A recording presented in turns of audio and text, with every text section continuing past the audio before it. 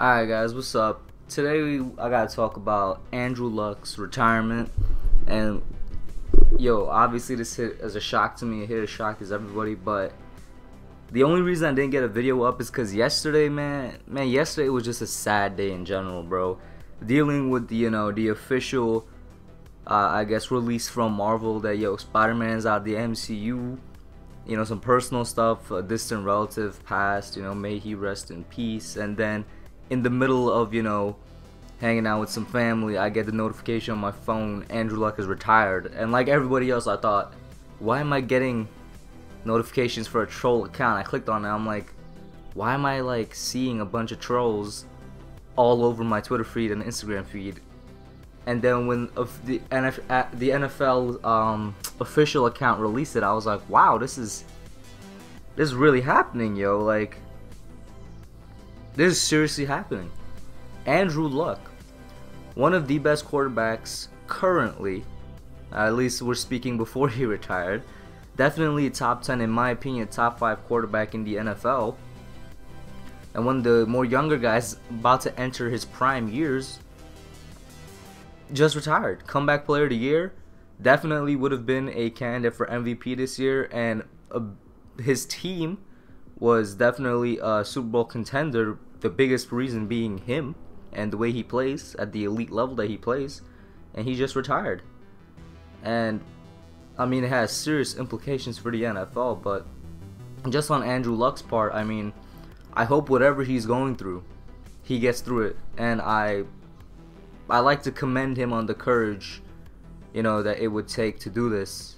Just a couple weeks before the season, you have to think about yourself before anything when it comes to a sport like football. He said that he's been seriously mulling over it for about 2 weeks, but he's been thinking about retirement since his first major injury in 2016. And with all the pain and stress, physically, mentally, the toll it took on him, his family, and everybody, he said he didn't want to go through that again, and he felt like he was in that cycle for a while. So he made a promise to himself in 2016 that if he ever thought that he was going to have to go through that again, he will choose himself instead of choosing the game. And he said because of that, because of the constant cycle of injury, rehabilitation, the stress, the mental issues that come with it, the physical issues that come with it, he basically lost his love for the sport. He wouldn't be doing anybody any favors by staying in there and forcing himself to play. So I'd like to commend Andrew on that. Guys, like seriously, I think that everybody needs to realize this goes for football players and regular people. If you recognize there's something wrong with your body or there's something wrong with your mind, always take the time out of your day to help yourself. Yourself is more important than anything else in this world. You gotta stay healthy, you gotta stay strong, you gotta be the best version of yourself you can be. And I commend Andrew Luck for recognizing that, because not a lot of players do. And even when they do, some of them, they don't have that inner strength to go through with it. So I commend Andrew Luck on that. Colts fans, I got mixed feelings about them, especially the ones that booed him in the stadium. My first reaction was disgust, because I'm like, how can you boo this guy that did so much, for your franchise in the short time that he was there? But I understand it, because it's only 2 weeks before the regular season. Everybody had, everybody was in the mindset that they were going to compete and whatnot. And with him gone, it really does look like he quit on the team. Like he basically plunged them into now a cycle of rebuilding or I don't know, retooling or something.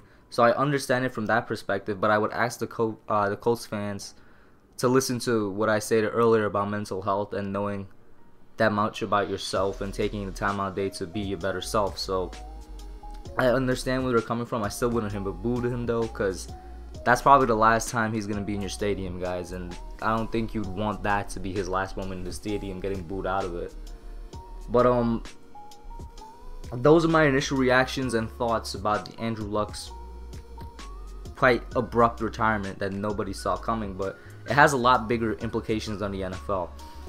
It's, to start off, I guess, right away with the Colts, one of the biggest implications is that, and this should be an implication and should be something recognized all over the place, you need to protect your quarterback. You need to protect the franchise. And the Colts failed to do that. They gave him an offensive line.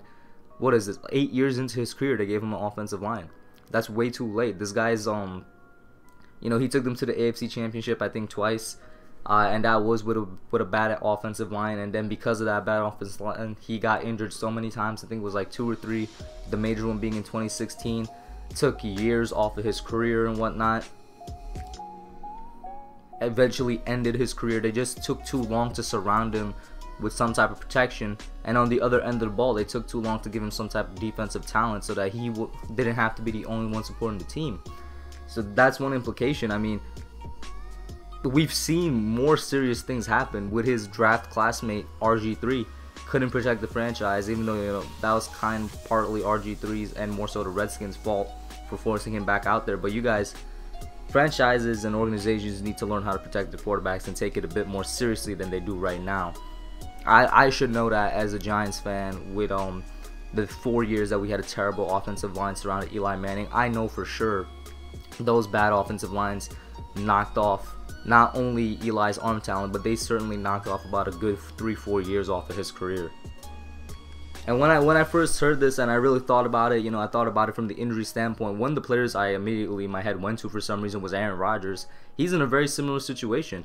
The Packers' offensive line, while they do give him time, they could definitely be better. I mean, Rodgers has been injured, what, 2-3 times in the past 3-4 years now.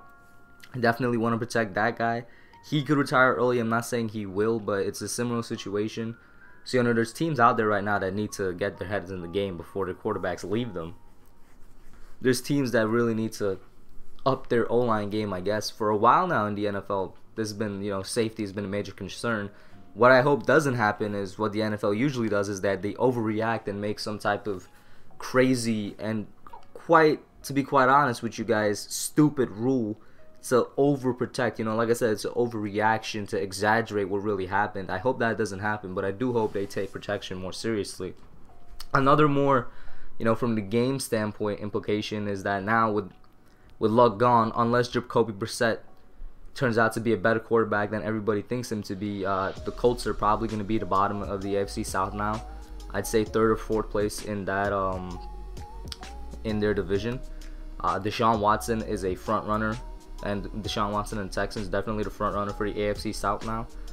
He's definitely bound to have a good year, but he's also in another situation just like Andrew Luck. He doesn't have a great offensive line to protect him, and you don't want to end his career early either, whether it's by way of RG3 or by way of Andrew Luck, where it's just you get to a point where you don't love the game anymore. You know your body, you know your mind. You need to take some time to step away from it, get everything straight, or just step away from it altogether. I mean, the Texans, right in that division, similar position, they need to surround Deshaun with a legitimate offensive line, because I'm going to be honest with you guys, the only reason they would win any games is because of Deshaun pulling miracles out of nowhere, because that offensive line is atrocious.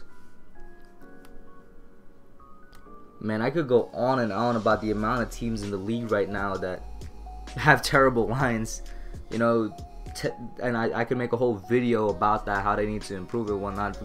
It simply comes down to there's not that much great talent out there anymore on the O-line, whether it's in college or in the NFL, and that's why the teams that do win Super Bowls, the teams that do go far in the playoffs, are the ones with the best lines in the league and whatnot. One thing that just came to mind, you know, Jimmy G and the 49ers, right now the Vikings and Kirk Cousins, you know, just to name a few. These are teams that are just missing a couple pieces, and they'll probably be legitimate contenders, and those pieces happen to be the O-line. Another thing that comes to mind, I mentioned it earlier about with Andrew Luck knowing his body and whatnot. This is becoming more and more, I guess, I don't want to say we see it more often, but it's definitely something that we've seen in the past with players retiring early. We have Andrew Luck, Patrick Willis from the 49ers, the linebacker from the 49ers comes to mind. Even Cam Chancellor, Vontae Davis last year. There are many players now who are taking their bodies more seriously more and more, and I'm happy to see that, but it kind of goes to show how the NFL, you know, as a league, needs to improve their stance on safety and protection. And once again, I don't want it to be an overreaction or anything, but players are now taking themselves more seriously, obviously with, you know, contract holdouts and whatnot, but they're taking their bodies and minds more seriously now. We see it in the NBA too with Kawhi Leonard and whatnot. We even saw it back in the day with Shannon Sharp, where he had to leave his team and go join another. But players like, you know, like I said, like the Patrick Willis's, Vontae Davis's, Andrew Lucks of the world. They're taking themselves and their bodies, they're holding themselves accountable, holding their teams accountable, putting them as number one priority, because they don't want to end up one day where they can't walk anymore, where they can't talk anymore, where they can't function, where they can't be a fully functioning human body anymore, because that is a big risk of playing football. It's a rare chance and a rare one, but it still exists. And I like to see that these players are, putting themselves first, because I don't want that for anybody. You don't want potential Hall of Famers and great NFL legends to one day not even be able to communicate with their own family, with their fans, not even be able to walk. You don't want that for anybody. That's a very terrible thing to happen, being paralyzed and whatnot, or the biggest risk of all, maybe even death. But you don't want that, and I'm seeing it happening more and more now with the examples I just named, and it might continue if the league doesn't get its game together, I guess, if they don't get their stuff together and try to make it safer. But then it brings in the paradox, the conversation of how safe is too safe, because we're already seeing that with some rules, with the quarterback rule, the rules surrounding protection of quarterbacks. It's very funny, even though I'm saying they should improve it. The ones they already have kind of make it difficult for players to actually play defense and whatnot, so very confusing and very paradoxical times we're in right now. But these are things that just come to mind. Andrew Luck's injury and his retirement definitely have a bigger impact on the NFL than just saying the Colts are now out of contention and it allows another team to take advantage of it. But these are just my thoughts, guys, kind of like a splurge out in this video. Let me know what you guys think. How did his retirement, what was your reaction to his retirement? Did you guys have similar thoughts as I did, or do you think I'm overthinking it? Put it all down in the comments below.